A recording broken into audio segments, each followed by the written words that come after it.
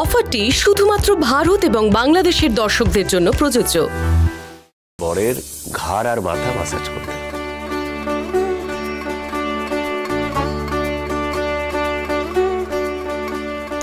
না না, আমি বরং কৃষকেই ডাকি। শালাবাবু, লজ্জার কি আছে?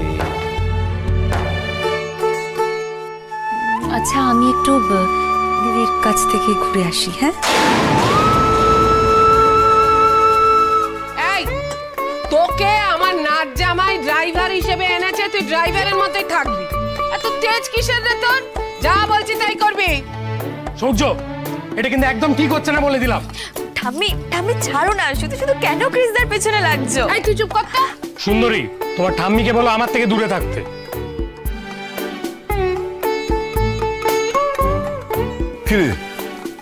এই তুই এরকম ছিচকা দুনে কেন হয়েছিস রে? হ্যাঁ, যা গিয়ে সূর্যকে তেলটা মাখিয়ে দে। ফ্রিতে তো আর তোকে খেতে দিতে পারি না। হ্যাঁ, এখানে যখন থাকছিস, চারবেলা খাচ্ছিস, তখন কিছু কাজ তো তোকে করতেই হবে।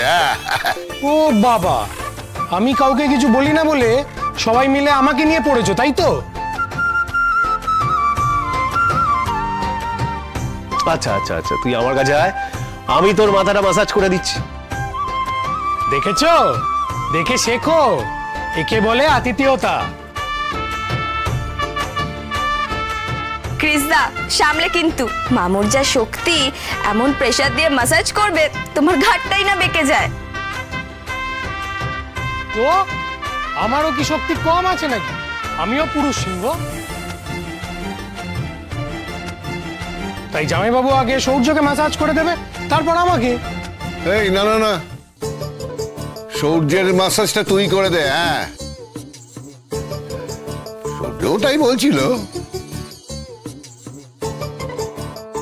ওকে, আমি তাহলে সূর্যকে হেড ম্যাসাজ দিয়ে দিচ্ছি, তারপরও চান করতে গেলে তখন জামাইবাবু আমাকে ম্যাসাজ দিয়ে দেবে। দে দে দে।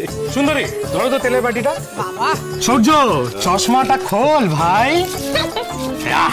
অনেকদিন পরে পেয়েছি তোকে আজ। ভালো করে।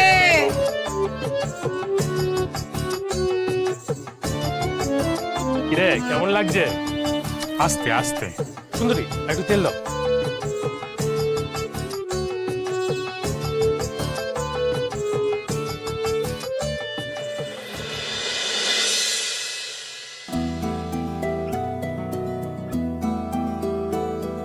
জামাই, এই নাও, এটা খেয়ে নাও।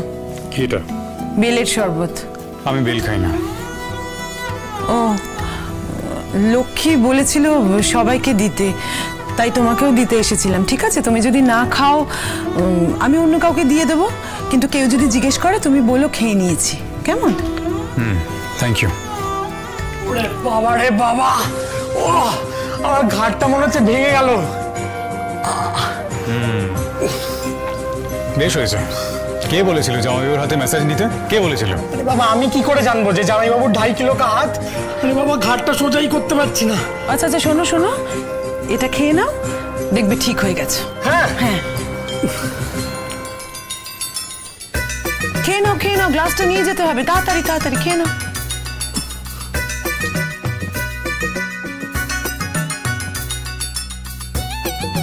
লক্ষ্মী ছেলে। যাই, ওদের সবাইকেও দিয়ে আসি। কি বাজে খেতে ভাই, একটু মিষ্টি হয়নি। আমি এই যা। চুপ, একদম কথা বলবি না। খেয়ে এটা। আমি সত্যিই খেয়েছি। তুই খেয়েছো তো? নাও আরেকটু খাও, আরেকটু খাও। খাও। এমন মুখ করছে জানো আমি ওকে বিষ দিয়েছি। না মানে আসলে আমি একটা সত্যি কথা বলবো তোকে, এখন যদি বাড়িতে আমার কাছে বিষ থাকতো তাহলে না আমি আসলেই ওই বিষটা এই শরবতে মিশিয়ে একজনকে খাইয়ে দিতাম।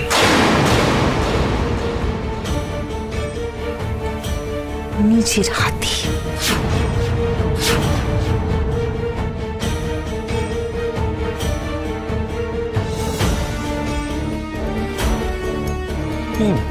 দিদির কি হয়েছে বলতো? আমি জানি না কি হয়েছে, তুই আবার মাথা খাটাতে যাস না বেশি, তারপর মাথা খাটাতে গিয়ে কিছু ঘুরতে কি উঠে বেরিয়ে পড়লি মুশকিল। আর মাথা যন্ত্রণাতে মাথা আর আমার কাজ করছে না ভাই। দেখি কি হয়েছে ভাই, দেখে দেখে দেখে লাগবে কিন্তু। তো বলছে কিছু হবে না।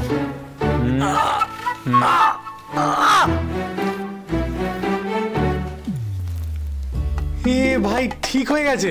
থ্যাংক ইউ ভাই, থ্যাংক ইউ। যাই আমি গিয়ে চানটা সেরে ফেলি। থ্যাংক ইউ ভাই।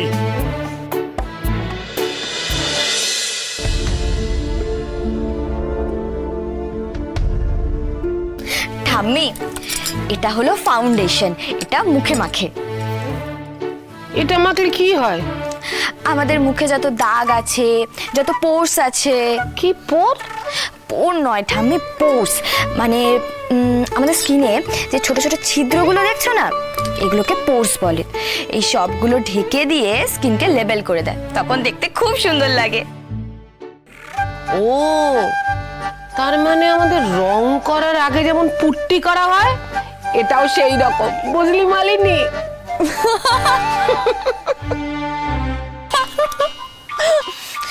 ঠাম্মি, হ্যাঁ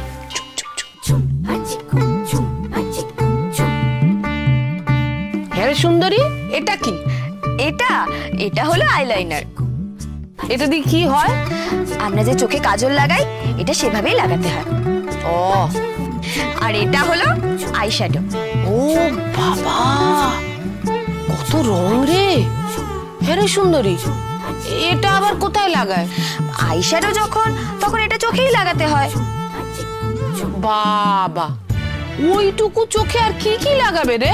তুমি কি শাড়ি বা সালোয়ার কামিজ পরেছো, এটা তার সাথে ম্যাচিং করে চোখের পাতার উপরে লাগাতে হয়। ও, আর যদি কিছুই না পরে, এটা লাগাতে হবে না বল? ইস ঠাম্মি, তুমি থামো তো, তখন থেকে উল্টো পাল্টা বলছো।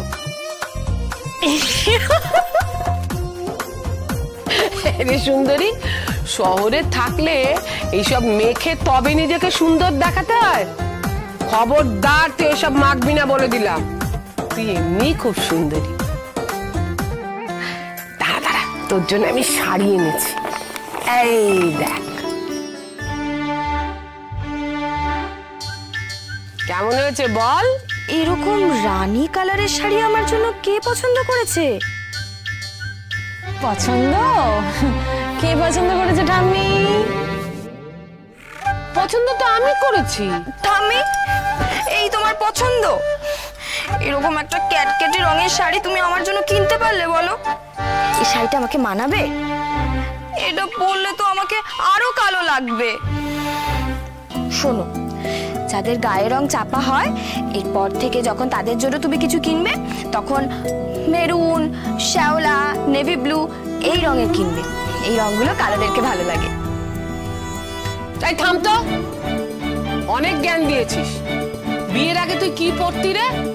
শহরে থেকে তোর অনেক জ্ঞান হয়েছে না? তারপর এখন আবার তোর ওই বস, তার থেকে তুই অনেক জ্ঞান পেয়েছিস, সেগুলো এখানে এসে ঝাড়ছিস।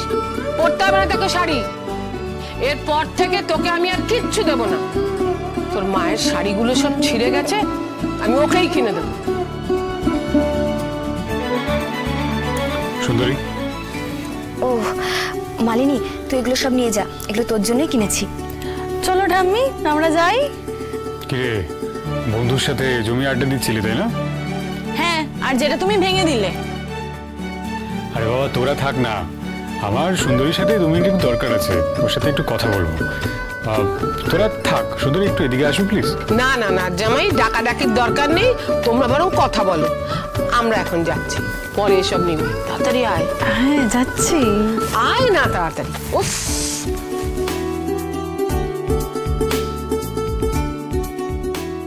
সুন্দরী। হ্যাঁ বলুন। তুমি কি আমার দিদিকে কিছু বলেছো? না তো, কি বলবো আমি মামিকে? এই যেমন ধরো, আমি তোমাকে ভালোবাসি না, বা আমি তোমার খেয়াল রাখি না, তোমার সাথে আমি থাকি না, মুম্বাইতে থাকি, মুম্বাইতে গিয়েই কাজ করছি, এই ধরনের কথাবার্তা আর কি। না না, এইসব কথা তো আমি মামিকে বলিনি। আর আমি মামিকে এসব কথা বলতে যাবই বা কেন? তুমি সত্যি বলছো তো?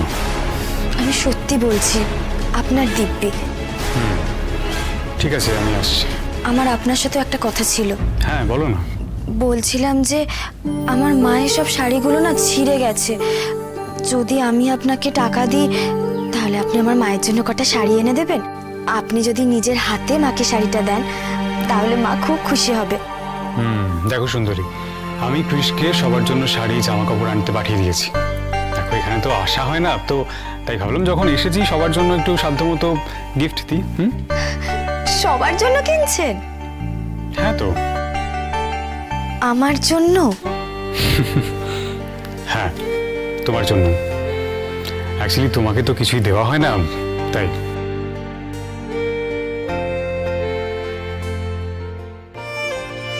আমার জন্য? হ্যাঁ তোমার জন্য। অ্যাকচুয়ালি তোমাকে তো কিছুই দেওয়া হয় না।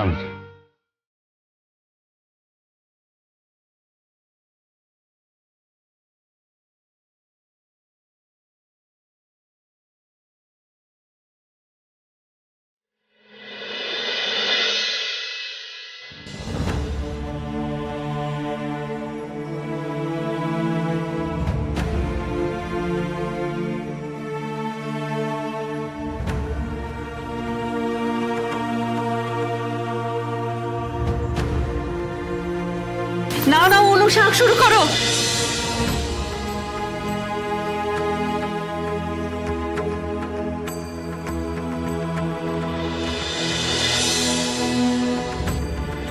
তোমার জন্য প্রলয়দাকে দেয়া আমি আমার কথা রাখতে পেরেছি।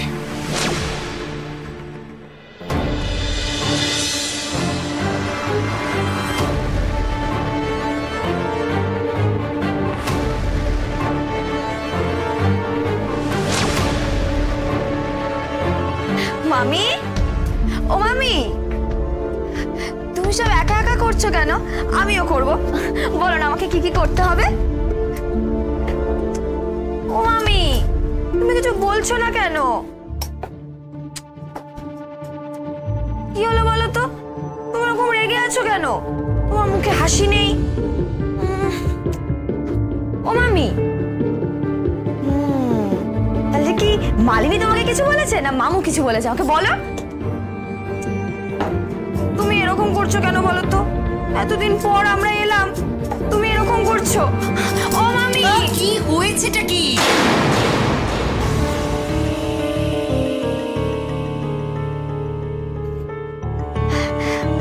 ও মামি, মামি তুমি রাগ করছো কেন বলো তো? ওনার সাথেও দেখলাম রেগে রেগে কথা বলছো। উনি খুব দুঃখ পেয়েছেন জানো তো। তুমি তো জানো মামি উনি ব্যস্ত থাকেন, কিন্তু দেখো মামু বলার পর উনি কিন্তু কাজের ওখান থেকে সময় বার করে তোমাদের কাছে এসেছেন, আর তুমি বকাঝকা করছো। ও, তোর কাছে দুঃখ করেছে বুঝি? হ্যাঁ মামি, উনি আসার পর তুমি ওনার সাথে ভালো করে কথাও বলোনি, তাতে ওনার খুব দুঃখ হয়েছে। বাড়িতে এরকম অনুষ্ঠান থাকলে উনি খুব আনন্দ পান। এতদিন পর সবার সাথে দেখা হয়, কত গল্প হয়, আড্ডা হয়, খাওয়া দাওয়া হয়। এই কথাটাই তো উনি বলছিলেন, সবার কত ভালো সময় কাটে, তাই না? তাই উনি বলছিলেন। এই চুপ কর তো সুন্দরী। এখানে দাঁড়িয়ে দাঁড়িয়ে তুই যদি আর একটা বাজে কথা বলিস না, এই গরম খুন্তি আমি তোর মুখের মধ্যে ঠুসে দেবো। আমার নাকি কান্না ধরেছে। উফ, শোন, আমার না মাথা কিন্তু খুব গরম হয়ে আছে। হ্যাঁ, আমি এসব নিতে পারছি না। সুন্দরী, একটা কথা আমাকে সত্যি করে বল দেখি, সূর্য তোকে ভালো রেখেছে?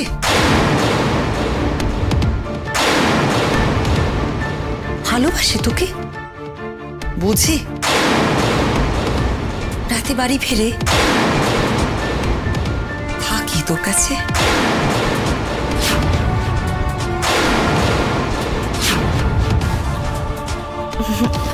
হ্যাঁ, কিন্তু তুমি এইসব কেন জিজ্ঞেস করছো?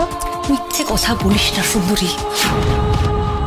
আমি তোকে বারে বারে বারে বারে একটাই জিনিস বলছি যে যা বলবি সত্যি বলবি, আর ধরে নে এটা আমার তোকে শেষবারের মতো সাবধান করে দেওয়া। আমার থেকে কিন্তু কোনো কথা তুই লুকোবি না সুন্দরী। মামি তুমি বিশ্বাস করো, আমি সত্যি কথাই বলছি। আমি কেন মিথ্যে কথা বলতে যাব তোমাকে? ও মামি, মামি একটু হাসো না মামি, কতদিন তোমার হাসি মুখটা দেখিনি। একদম ফালতু কথা বলবি না। এখানে দাঁড়িয়ে না থেকে যা যা গিয়ে ওই ঘর থেকে চায়ের কাপগুলো নিয়ে আয়। এখনো দাঁড়িয়ে আছিস? যেতে বললাম না?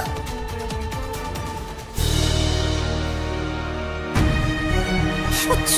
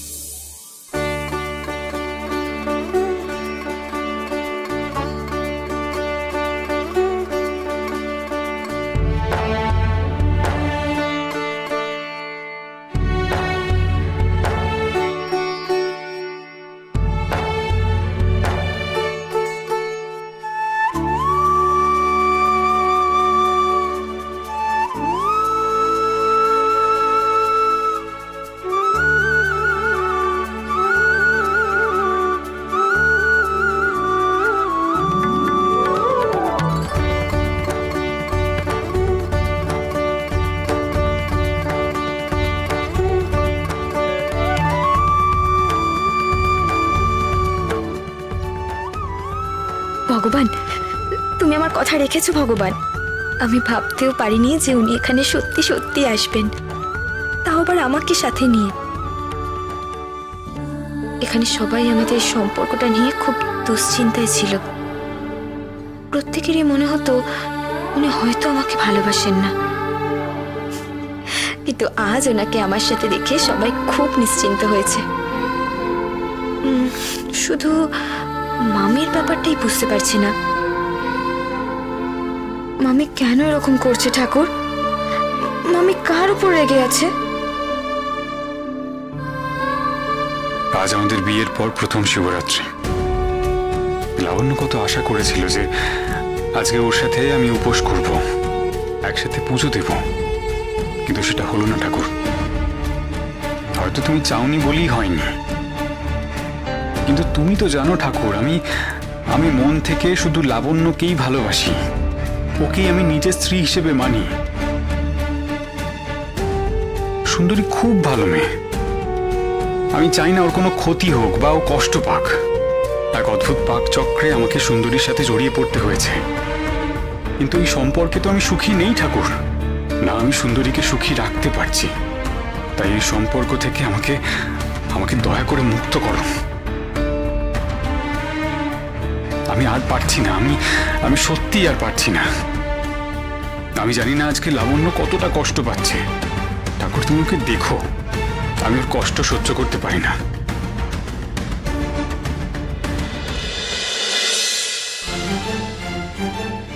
কে মালিনী, কার জন্য আজ উপোস রেখেছিস?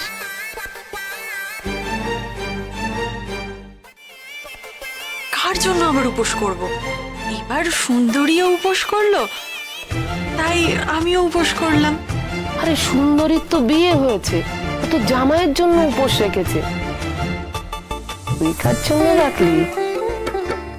আমি তো শিব ঠাকুরের জন্য উপোস করেছি। এবার শান্তি।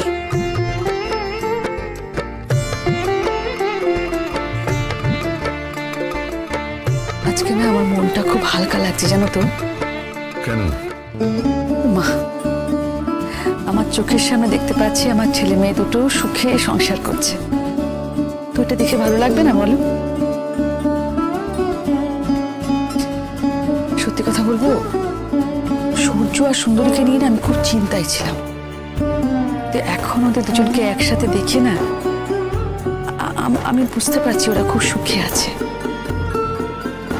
সূর্য তো বরাবরই বোধ বুদ্ধি একটু কম, কাজকর্ম নিয়ে মেতে থাকে, তাই হয়তো আমাদের ফোন করার সময় পায় না, ভুলে যায়। কিন্তু কি বলতো, যার সঙ্গে ও সারা জীবন থাকবে তার সঙ্গে ও মানিয়ে নিতে পেরেছে, এটাই যথেষ্ট বলো। আমরা তো এটাই চেয়েছিলাম, তাই না?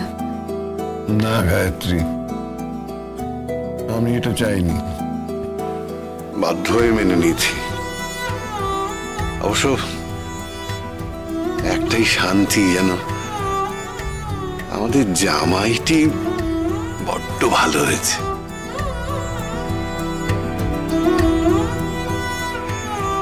লক্ষ্মী আগের জন্মে অনেক পুণ্যি করেছিল জানো, তাই তো এত ভালো বর পেয়েছে। কি বল? সত্যি ঠিক বলেছ, আমার জামাই যেন সাক্ষাৎ শিব ঠাকুর।